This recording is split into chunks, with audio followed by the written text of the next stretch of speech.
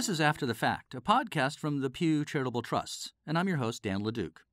Our data point for this episode is a big one, $477 billion. That's dollars, and it's how much the United States spent on prescription drugs last year, according to the Department of Health and Human Services. And it's projected to grow. Republican Senator Susan Collins of Maine has been troubled by these rising costs and been looking for ways to give consumers more affordable choices at their local pharmacy. In 2017, bipartisan legislation she sponsored was signed into law and was a critical step toward leveling the playing field for less expensive generic drugs to better compete. This July, she spoke at Pew's Washington office about her efforts to stem the cost of prescription drugs and ensure Americans are able to buy the medications they need. She was introduced by Pew's Sue Uran, and here's Sue. Good morning, everyone. I'm Sue Uran. I am the Executive Vice President and Chief Program Officer here at Pew, where we have a diverse mix of initiatives ranging from health, state, consumer, and environmental policy initiatives to advancing biomedical and environmental research to support for our hometown of Philadelphia. Now, I know that July, the middle of July, is prime time for leaving D.C. for beautiful and perhaps cooler summer places like the coast of Maine. So I am particularly pleased to welcome all of you here today and our very special guest, Senator Susan Collins from the great state of Maine. Now, we're recording this event so that it can be presented on Pew's podcast called After the Fact, which will extend the reach of Senator Collins' remarks beyond this room and beyond today. Now, before I invite Senator Collins to the podium, I wanted to spend just a minute giving a brief overview of her extraordinary career and the bipartisan effort that she is leading to stop the escalating cost of prescription drugs. Senator Collins grew up in Caribou, Maine, and graduated magna cum laude from St. Lawrence College. Within months of finishing college, she was working in the office of Senator William Cohen, also from Maine, a tenure that lasted 12 years and included working on the Government Affairs Subcommittee on the Oversight of Government Management. She also worked as the Commissioner of the Department of Professional and Financial Regulation under former Maine Governor John McKernan Jr., and the Regional Director of the Small Business Administration for President George H.W. Bush. In 1996, Senator Collins was elected to the U.S. Senate. And in the years since, she has never missed a roll call vote. That's more than 6,600 votes in a row. Now, the people of Maine clearly trust and admire Senator Collins, and so do her Senate colleagues. For the past 4 years, she was ranked the most bipartisan member of the Senate by the Lugar Center at Georgetown University. Here at Pew, we talk a lot about the importance of public service, Senator Collins' unbroken record of constituent service, and fulfilling her constitutional duties pretty much define that term. So today, Senator Collins is here to help us better understand her work to stem the out-of-control increases in prescription drug prices. She works closely with her colleagues in both parties, especially Senator Claire McCaskill of Missouri, to carefully study this issue and propose evidence-based solutions. Earlier this year, she introduced legislation to eliminate pharmacy gag rules that prevent patients from knowing the lowest possible cost for prescription drugs. And just last month, the Senate Judiciary Committee passed legislation co-sponsored by Senator Collins that will increase competition and increase the affordability of prescription drugs for all Americans. Senator Collins is a leading voice, not only for fair drug prices and better health outcomes, but for comity, civility, and generosity. So now it's my great pleasure to introduce Senator Susan Collins.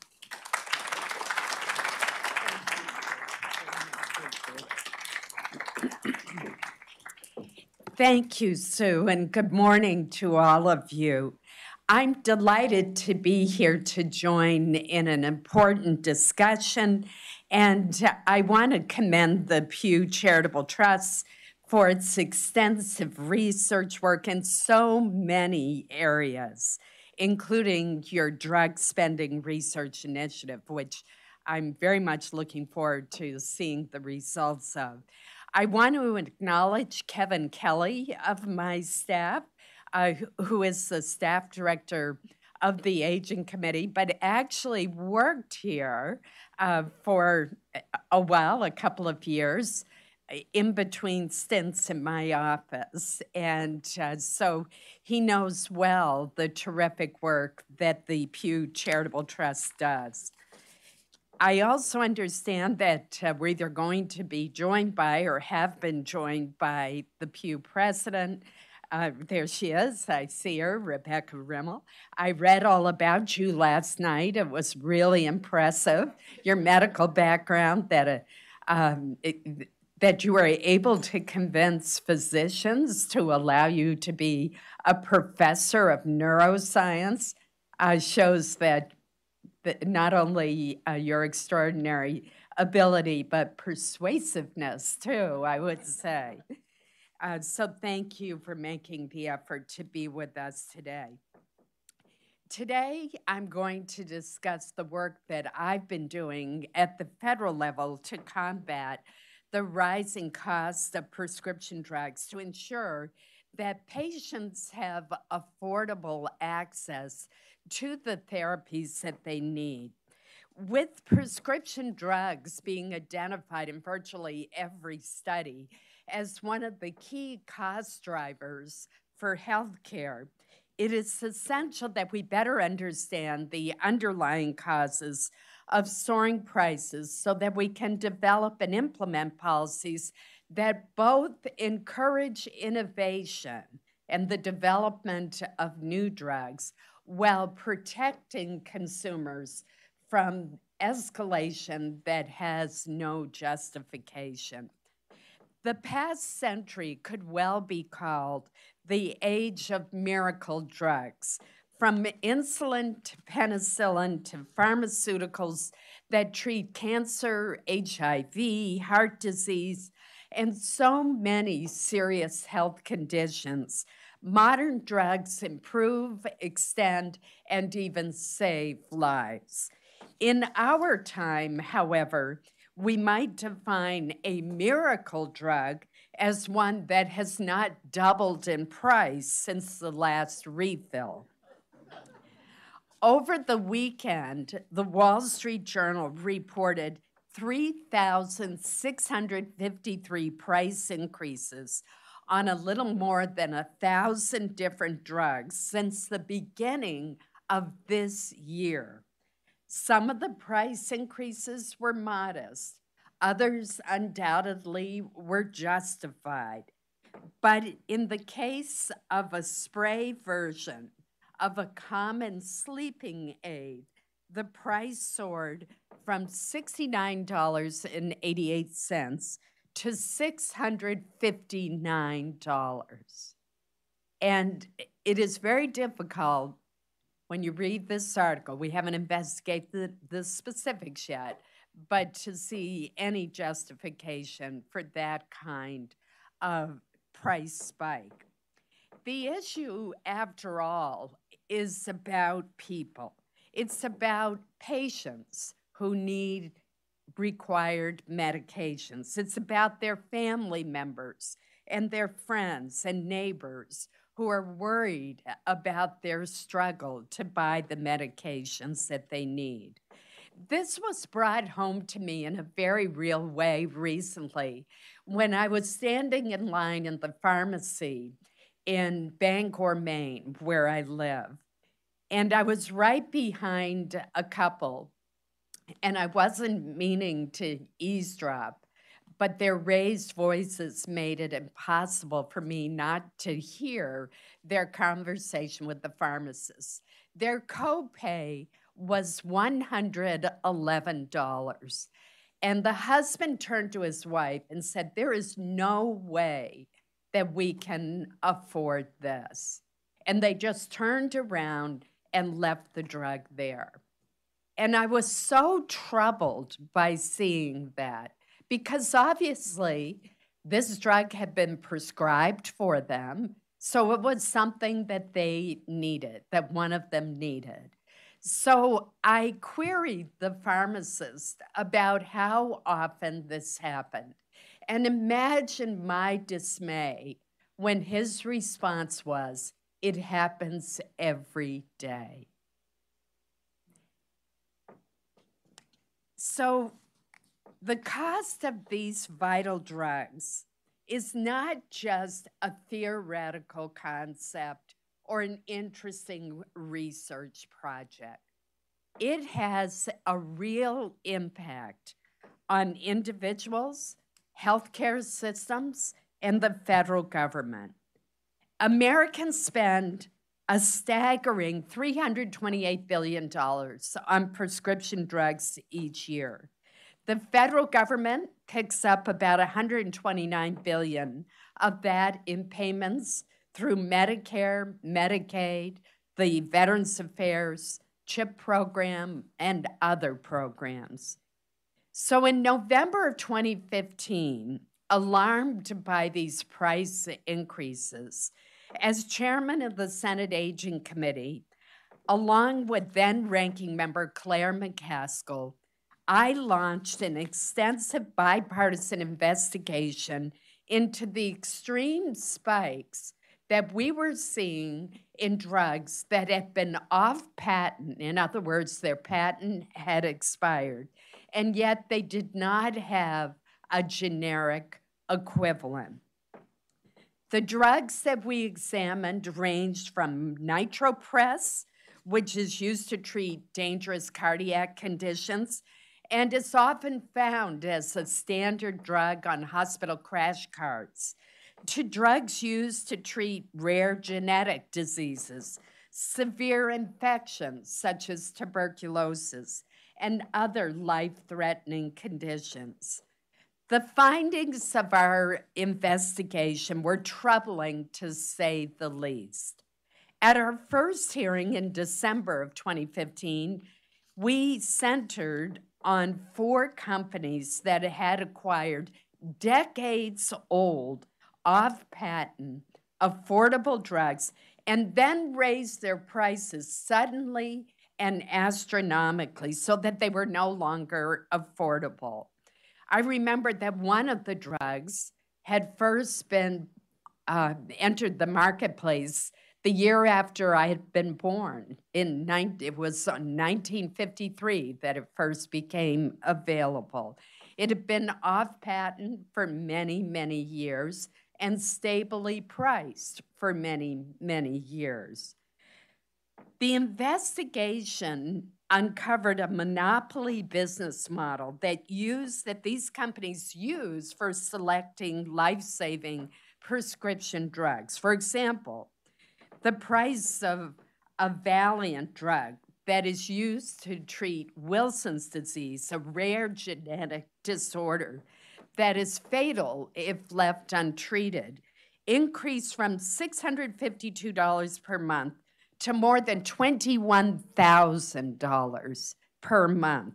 That's more than a 3,000% increase in price with no justification. Our committee staff interviewed hundreds of patients, doctors, hospital administrators, other healthcare providers, consumer advocates, academic experts, and pharmaceutical industry executives and their board members. We reviewed more than 1 million pages of documents, many of which we subpoenaed, obtained from these 4 companies, and we deposed or took transcribed interviews of 10 corporate witnesses. We held 3 public hearings and issued our report with our findings and recommendations. Regrettably, we issued that report in December of an election year, and it really didn't get the attention that it deserved. But its findings and recommendations remain valid and remain a source that we are working on.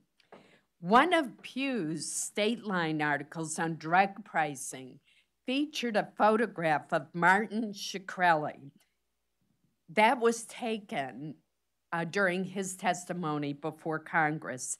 His truly is the face of this egregious business practice, as he formerly headed 2 of the companies we examined, Turing and Retrovin. Today, Mr. Shkreli won't be found at any fancy corporate headquarters, but instead among the inmate population at the Fort Dix Federal Prison, where he's serving 7 years for securities fraud. But I was struck by an interview that he gave in which he was asked, well, why did you raise the prices of these drugs so exorbitantly? And he answered simply, because I could. The committee discovered that each of the 4 companies that we closely examined followed a business model that gave them de facto monopoly pricing power, enabling them to impose and protect astronomical price increases. The business model consists of 5 central elements.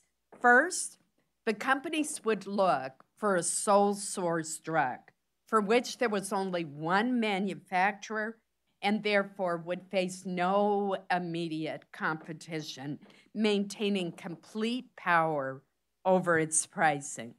Second, the company would ensure that the drug was considered the gold standard, the best drug available for the condition that it treats. Third, the company would select a drug that serves a small patient market. And this was because they figured that these patients would not be able to organize effective opposition. They also calculated that if the patient pool were small, it was unlikely to be that attractive to generic competitors. And that gave the companies more latitude to hike their prices. Fourth, the company would control access to the drug through a closed distribution system, a specialty pharmacy, or some other means, making it more difficult for competitors to obtain a sufficient amount of the drug to do the bioequivalency tests that the FDA requires to enter the market. And finally, then the company would price gouge, maximizing profits by jacking up the prices as high as possible. Now, I want to stress that each of the drugs that we investigated had been off patent for decades. And here's another really important fact. None of the 4 acquiring companies had invested a single penny in the research and development of these drugs. Furthermore, the committee found that they were doing nothing to significantly improve the drugs that would justify the exorbitant price increase. There were no increases in production or distribution costs that would justify the cost increases. Here are just a few examples of the business model in action. Turing, which at one point was run by Martin Shkreli, raised the price of Daraprim, the gold standard for toxoplasmosis, from $13.50 a pill to $750, literally overnight. Then they put the drug in a closed distribution system. Now, these closed distribution systems, one example of which is the REMS system, is intended for drugs that have serious side effects. So you want to make really sure that the distribution is carefully controlled. It is not intended to prevent a generic drug company or some other competitor from buying up enough of the drug to do those bioequivalency tests that I mentioned earlier. Here's another example. Retrophin raised the drug price that is the preferred therapy for a rare chronic genetic kidney disease from $1.50 a tablet to $30 per tablet, and once again instituted a closed distribution system. I could go on and on. Let me give you one more example. Rodalis raised the price of a drug that is the gold standard for a multi-drug resistant kind of tuberculosis from $500 for 30 capsules to $10,800 for those same 30 capsules. I don't know how these companies can live with themselves, I must say. Valiant, the largest of the companies that we investigated, presented the most complex case. This company spiked the price of not one off-patent gold standard drug, but 4. It raised the price of 2 hospital drugs that are life-saving in emergency cases of cardiac arrest. The business model employed by these 4 companies was also actively supported and promoted by investors on their boards. All 4 companies had close relationships with activist investors who were intimately involved in the direction of the companies. We got a lot of emails that were back and forth. In the case of Retroven, internal emails revealed how an investor outlined the business model to then CEO Martin Shkreli, writing, quote, "Funny that these small companies still haven't realized that you can raise the price aggressively and nobody gets too upset. This dynamic may not last forever. You need to maximize the opportunities while you can." Well, sudden price spikes in decades-old drugs have devastated patients and families throughout our nation. Dozens of people called the company to share their personal stories. People have been forced to go without vital medicine or to use less effective drugs. People are skipping doses or hoarding pills out of fear that their next refill will not arrive or will be unaffordable. Poignantly, patients reported the anxiety they felt as they watched the prices climb and felt so helpless to do anything about it. Hospitals, too, have been forced to make extensive changes while simultaneously facing great uncertainties and suffering budget repercussions. As much as $12 million per year more for one hospital system for those crash cart drugs that I mentioned. In an effort to reduce costs, hospitals have taken aggressive steps to reduce their usage of these drugs, even though they may be the most effective means of treating a patient. The increased time that administrators, physicians, nurses, and others who treat patients spend in developing policies and learning and implementing new protocols is time away from direct patient care. Hospitals even reported to us having to hire new full-time employees just to assist patients with administrative processes of being able to obtain medicines in the face of soaring costs. So what we started to see were rural hospitals, which were already barely hanging on, being really hurt by these drug cost increases. Our investigative work continues today. One hearing earlier this year was on rheumatoid arthritis drugs, and it revealed that medicines developed decades ago to provide relief from that painful condition have doubled in price since 2012. A hearing that we held in May on the cost of insulin provided the very definition of irony. When a team of 3 scientists at the University of Toronto discovered insulin in 1921, they revolutionized the treatment for diabetes, transforming it from a debilitating and fatal disease to a manageable chronic condition.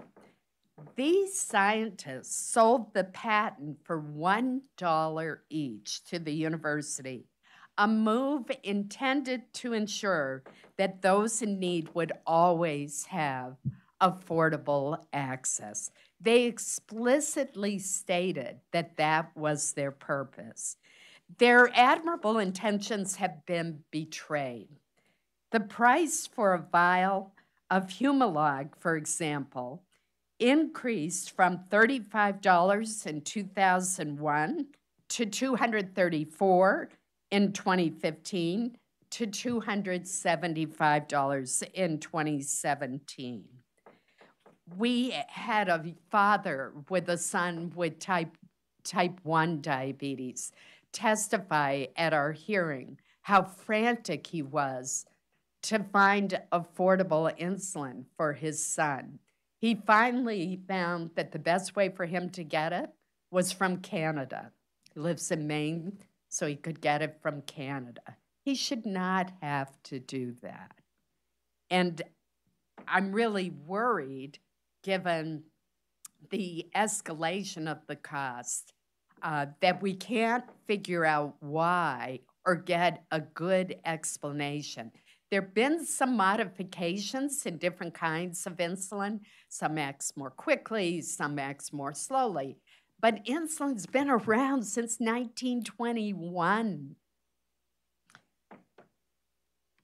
The cost increase may be due, in fact, from a practice called evergreening.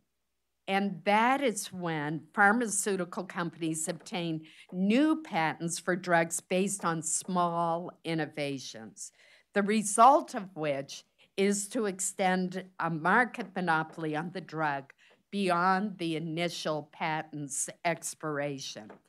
Although the small changes may make a tremendous difference for some patients, the improvements may not be worth the additional cost for some. But you know what it's like. We always want the newest, the best, what is the new thing on the market, even if it may not really be worth the additional cost. For insulin, a careful look is warranted to determine if the modifications were used just to extend the patent protections and discourage competitors. And this brings me to the important question of what can Congress do about this? Following our initial investigation, I co-authored a bipartisan bill with Senator McCaskill to promote generic competition to help lower the cost of prescription drugs.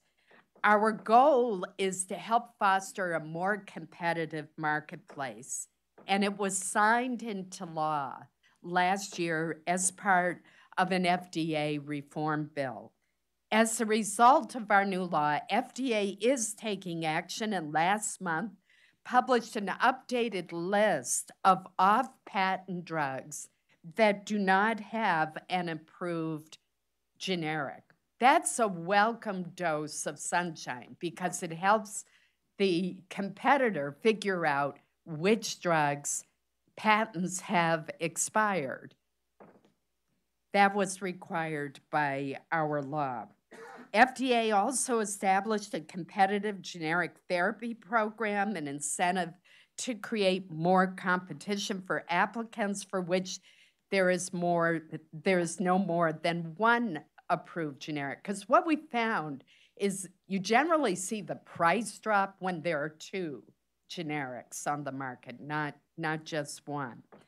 And we're beginning to see progress. Since June of 2017, FDA has approved generics for 11 drugs that were formerly sole sourced. And just last month, FDA reported that there were 16 designated abbreviated new drug applications awaiting FDA action at the end of March. And that's an increase from 3 awaiting action at the end of December 2017. But more remains to be done. The HELP Committee is the Senate Health, Education, Labor, and Pensions Committee is also delving into this issue. At a Help Committee hearing last fall, I focused on the role of pharmacy benefit managers, also known as PBMs. After hearing from pharmacists in Maine, I learned that some contracts between PBMs and pharmacies actually contain so-called gag clauses that prohibit pharmacists from telling consumers if their prescription would cost less if they paid for it out of pocket rather than using their insurance. But they can only answer that question if the consumer asks.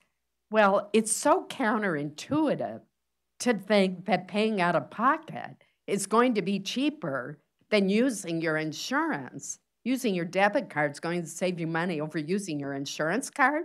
Who's going to think to ask that?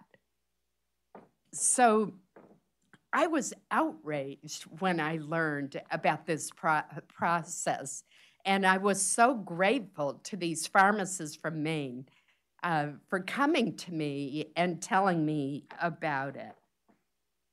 I have to ask a basic question as well, and that is, how can it be that an insurance company's prescription benefit manager, whose very job it is to negotiate lower prices, drug prices, could instead be leading consumers to pay more for a drug than they otherwise would have to? Now, due to the publicity, a lot of PBMs have dropped these, and Seema Verma, the head of CMS, has also sent out a letter saying that they are no longer acceptable. But we want this to be law, and we've introduced two bills, one that will go to finance and apply to Medicare and Medicaid programs, one to the Help Committee that will apply to the Affordable Care Act programs, to ERISA programs, private health care programs, to make sure that this pernicious practice is ended once and for all.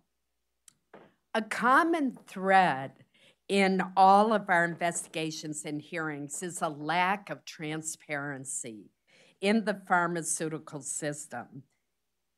What we have noticed is that price varies on a number of factors. It includes the list price set by the manufacturer, the fees charged by distributors, wholesalers, and other middlemen such as the PBMs. And a lot of times the negotiated price is not passed on to the consumer. Sometimes it's used to lower premiums. That may be a good thing in some cases. But a lot of times the consumer is not seeing the result of the impact of those negotiations. We also found that these overlapping relationships have created a system that's rife with conflicts of interest and perverse incentives.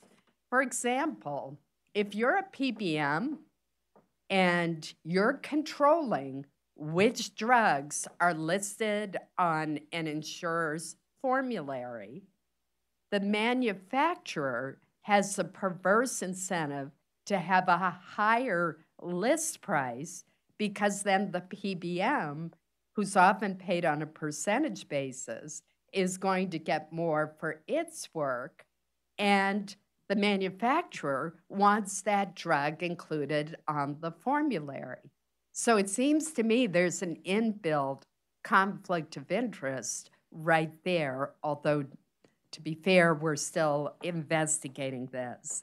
When we did our hearing on insulin, the American Diabetes Association, which had spent a great deal of time studying the cost of insulin and why it had increased, gave us a chart, and it is unbelievably complex.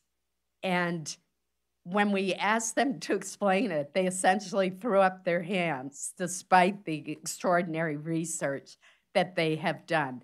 That's how opaque the system is. Healthcare is complex enough for consumers to navigate without the added confusion of a drug system that is so opaque. I will say that I have raised these issues at hearings and in conversations with the FDA Commissioner Scott Gottlieb, and I am very impressed with him. He agrees that the current system is too complex, it is opaque, and at times it seems to be designed to benefit everyone except the patient. The commissioner is especially passionate about redesigning the rebate structure to ensure that savings are passed on to those who need them most, patients and their families. He's announced that the FDA will expedite generic entry for cases with the limited competition, and he has stated his commitment to increasing competition overall, which is very encouraging. I'm also encouraged that in Congress, at a time when bipartisanship seems like an increasingly rare commodity, that this is an issue that can bring us together. While the lion's share of work remains to be done, the multitude of hearings, letters, bills, and milestones so far demonstrate a pattern of working together and across the aisle to help reduce the cost of prescription drugs. If we want new medicines to reach consumers who need them, the companies that invest in R&D must see a fair return on their investment, and I recognize that. At the same time, we cannot allow price manipulation to continue at the expense of some of the most vulnerable Americans and their families, and ultimately at the expense of the American taxpayer. The required policy solutions won't come in the form of a miracle, but with hard work to better understand precisely what is happening and continued bipartisan cooperation. I want to thank you for being part of this effort, and it's something that matters greatly to me. We're going to continue working on it in the Aging Committee and in the Health Committee and try to continue to work on solutions to a very complex problem.